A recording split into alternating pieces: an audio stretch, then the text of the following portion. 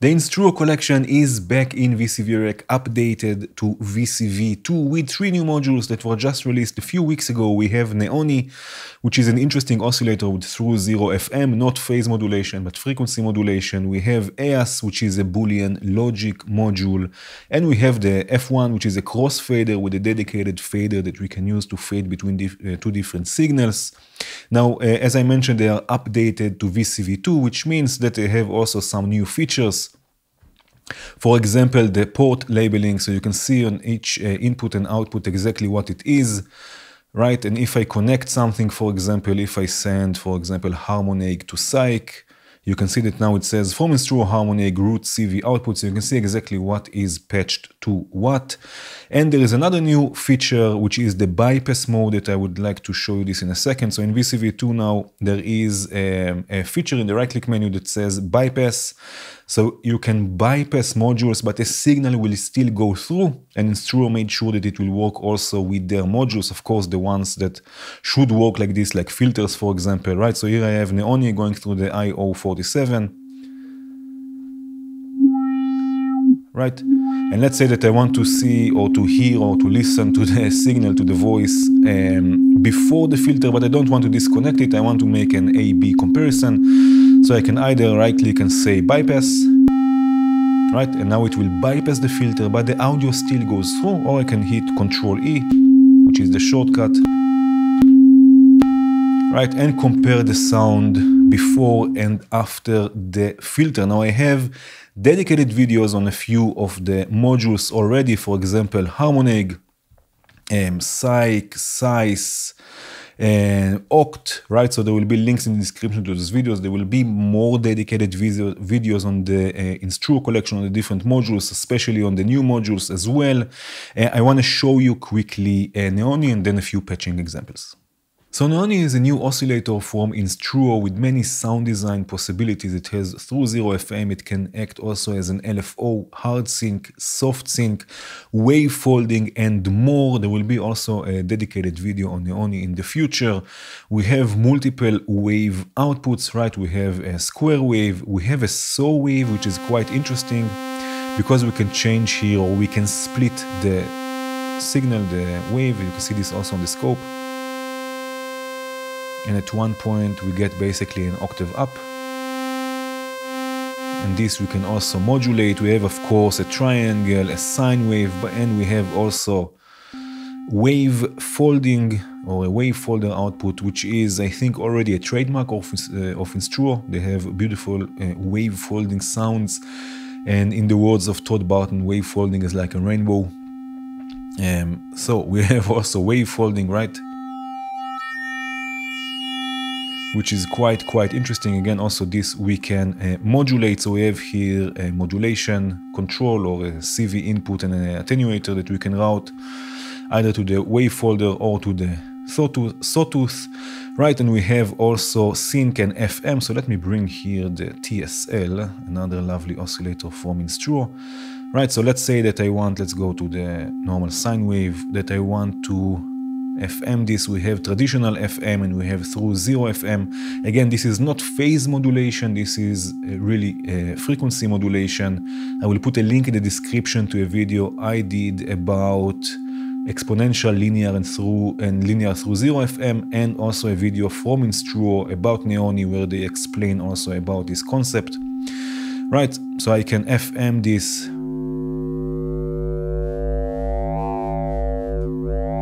create interesting timbres.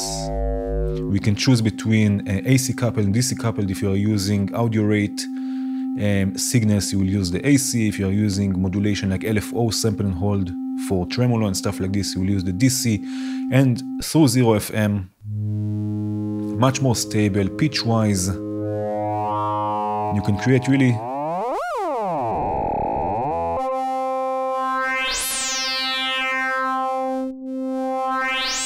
interesting timbres. Of course, this can act also as an LFO, so you can have an LFO with this shape. Again, there is also sync.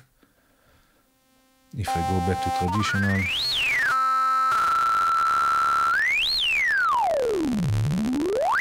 right, we have soft sync and hard sync. Right, so really many options, many sound design options, many ways you can create new timbres and introduce new sounds to your patches. And let's really have a look at a few patch examples. So this is the first example. I have here oct. I'm using oct for pitch information. I'm sampling it with a sample and hold tag, I think it's called. Right, so I'm sampling the LFO oct with sample and hold, and I'm mixing the sample and hold, this pitch information, with an envelope with size. So every now and then there is also a sort of glissando. The envelope will go through and will create this glissando up and down. This is being quantized by Harmoneg. Of course, I will put links in the description to the patches also if you're interested, if you want to have a closer look. This is sequencing Neoni. Right, and I'm using here an VCA, Vinca, with another envelope and some delay. Right, it will sound like this. I'm using oct to modulate the wave folding as well. And the TSL is going here to the second channel of Vinca to the VCA. Right, and this is FMing Neoni.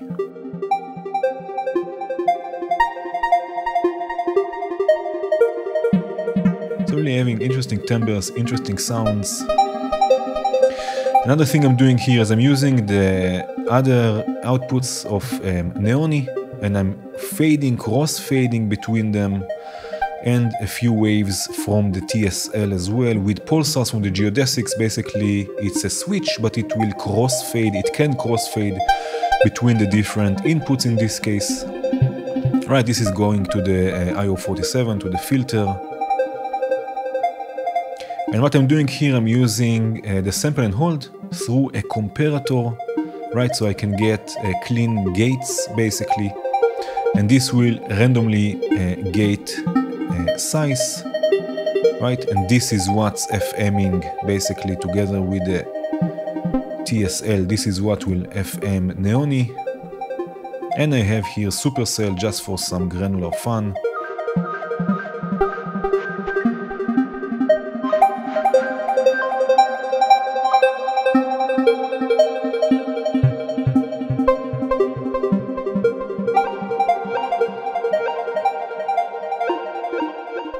This is a sort of a dark generative patch. So I have here oct triggering the sample and hold. So it's clocking the sample and hold, and the sample and hold is going and modulating oct, the rate of oct. So basically we have a sort of a modulation feedback loop that creates or generates a generative clock source, right? Now I'm using also the sample and hold as pitch information. I'm using Harmoneg to quantize this pitch information, and I have a Tona, which is another oscillator from Instruo, going through a VCA, right? And I'm using oct to open this VCA, and this is FMing. This is FMing Neoni through 0, so it creates a really interesting timbre. You can solo this. This will be this sound, and it's also there's also some wave folding going on.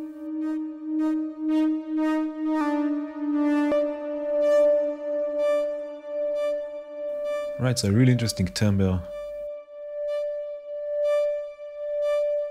Now I'm also sending, really nice, I'm also sending oct to a comparator, just again to get clean gates, a sort of a rhythm from oct. And I'm using EAS, I'm using the AND OR logic, so whenever the output from the comparator and the output, the gate output from Harmoneg, only when they are both high, when they are both on, this will ping, this result will ping the IO47, going through a short delay with high feedback, almost CarPlay strong. You get the sorts of clicks. You can also solo this.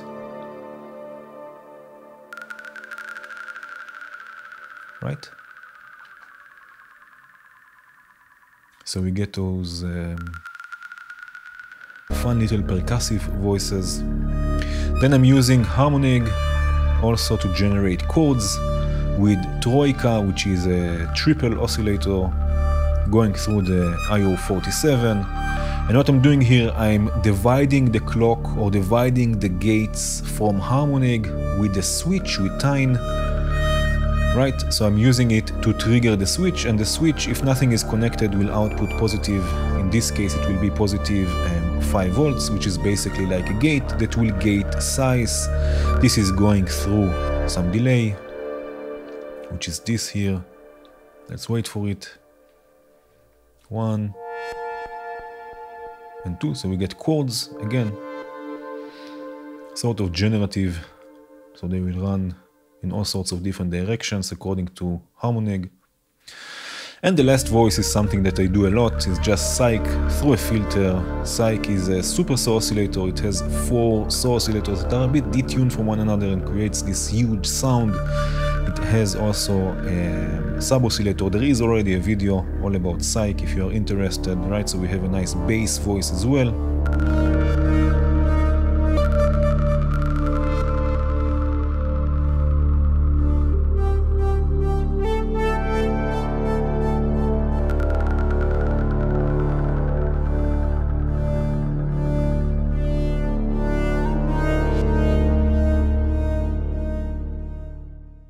This is another fun patch. Here I have harmonic basically generating chords once it's sequencing the Instruo psych, which has again 4 volt per octave inputs. And I'm also using psych here, as you can see, to FM Neoni, and I'm using the F1 module to crossfade between them. Now the F1 has no CV input, but still we can map the fader and have really interesting control. I have it mapped here to a MIDI controller that I have here next to me. Right, this is going to a filter and a VCA also that will send this to a delay and the reverb. So let me unmute this.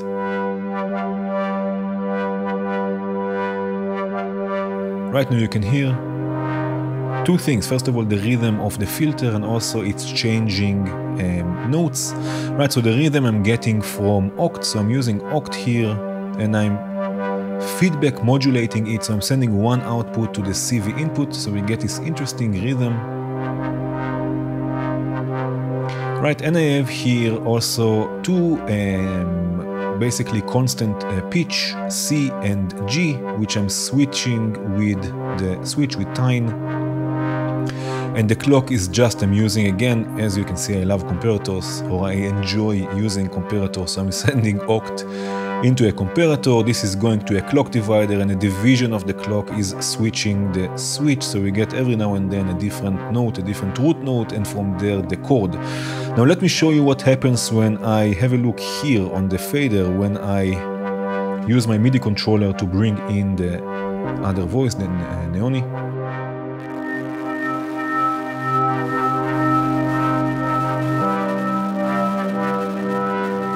Right?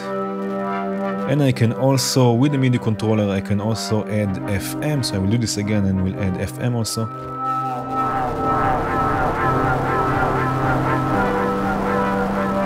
Very cool. So I can really, as a performative tool, I can use this fader. I can map it to a controller if I want and have this. Now you heard also a distortion. Let me do this again.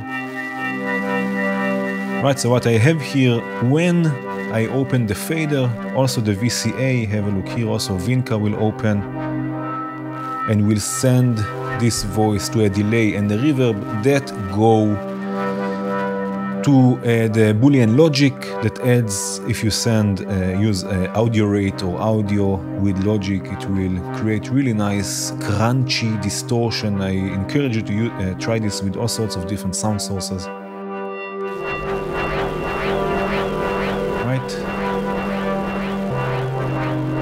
Really interesting. Another voice that I have here, I'm using again the chord from harmonic and I'm arpeggiating it. This was a nice one. I'm arpeggiating it. Right, in VCV we have multiple modules we can use to arpeggiate chords. I have some modulation for the saw wave. As you can see, I'm using here the saw wave. This is going to the IO47 and I can control the cutoff point with another controller that I have here, and this is going through Supercell for some granular fun. So have a look here how I can open the filter and add this arpeggio.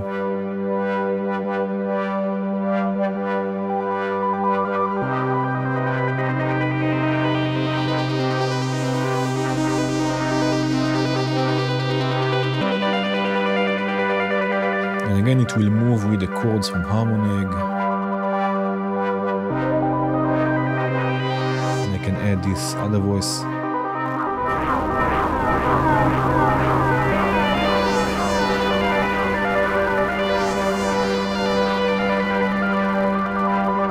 Right, so really lots to explore with the Instruo collection, finally in VCV Rack 2. I hope you will go explore them, I hope you will go and enjoy this collection. Again, stay tuned for more videos. Thank you for watching and cheers.